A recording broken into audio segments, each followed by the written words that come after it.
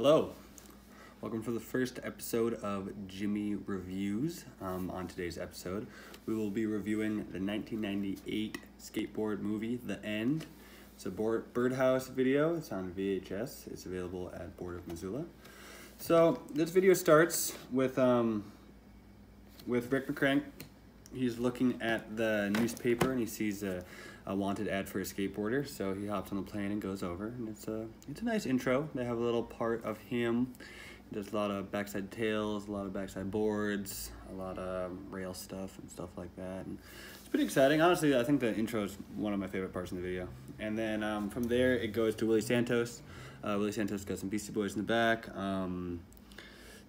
A lot of pop-in, pop-offs. He's got this cool little style that he can pop off ledges, and a lot of ledge tricks, a lot of flip tricks, nothing too exciting. And then from there, we got Andrew Reynolds, which is always fun because we all know Andrew Reynolds, and he looks about 9 years old in this video, and he does some cool like backside threes. Like the first thing he does is this big backside three over this double set, and he's just going big, you know, and there's some good slow motion stuff, and they have this whole monkey skit that's pretty entertaining.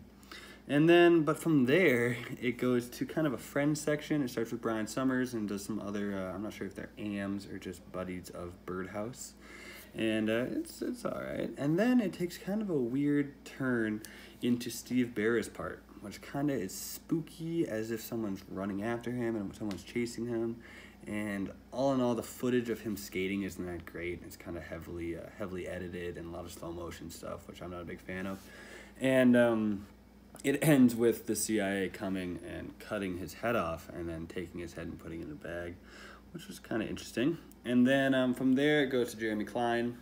This is kind of Jeremy Klein's like first little intro part, and there's not a whole lot of skating, but there's a lot of ruining their tour van, which is, you know, entertaining for sure. But and then from there, it goes into this really weird, long, drawn-out segment of Jeremy Klein and Keith Quitchard pretending to be really rich millionaires and going into their house, and they have these sexy maids, and they're taking baths, and they're putting boards together and playing Super Nintendo. And I mean, it's entertaining, but it's just so drawn out. I think it's the longest part in the video.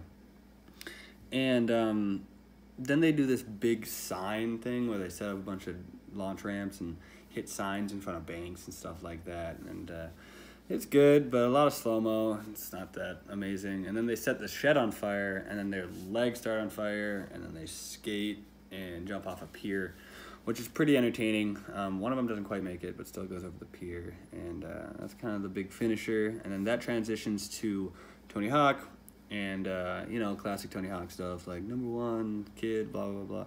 And a lot of vert skating, a lot of Tony Hawk stuff, flip tricks on vert, big airs, stuff like that. And all in all, not my cup of tea, but, you know, somewhat entertaining. And so it kind of starts with Tony Hawk and Bucky Lasek living together in the same house. And Bucky's kind of the live-in servant almost, you know, doing all the nitty-gritty, while Tony Hawk, you know, has better things to deal with. So Bucky Lasek kind of gets enraged for not being #1 and takes out Tony Hawk. And then there's a whole Bucky Lasek vert part, which is all right, but it's like you already watched 7 minutes of Tony Hawk vert, and you got 5 minutes of Bucky Lasek vert coming up, and you kind of know what you're seeing. Again, not really my cup of tea. So all in all, you know, it is what it is. And the whole video, though, it's filmed almost in a like 0.75 speed, so it's almost constantly in somewhat slow-mo, and then there's clips where it's almost like 1.25.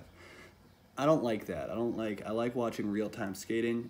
I'm okay with slow-mo, but as long as there's a lot of real-time skating in there. And this one, it just seems like there's no actual time skating, so that kind of rubbed me the wrong way. Also, all the skits don't really make sense, you know what I mean? Like, there's about 3 main skits, and they're not connected in any way. Either that, or I'm missing this big umbrella theme that I'm obviously missing. So all in all, The End. I do like how it opens up. I think that's fun. Shows the skaters, shows their age. It's pretty funny. Tony Hawk's 30 years old, Andrew Reynolds 20, you know, back in the day. Rick McCrank's only 22. All in all, I'd give it about a 6.2 is what I'm thinking. And I mean, if it was the last skate video on earth, I'd watch it a couple times, but I think there's much better skateboarding around, especially in 1998. That's kind of a good year. So that's that for the end. Stay tuned. I have a lot of reviews coming up. We got a whole mess of VHS skate videos, as well as a couple Super Nintendo games, and I will be, I think I'll be reviewing some vinyl too. So stay tuned. Thank you.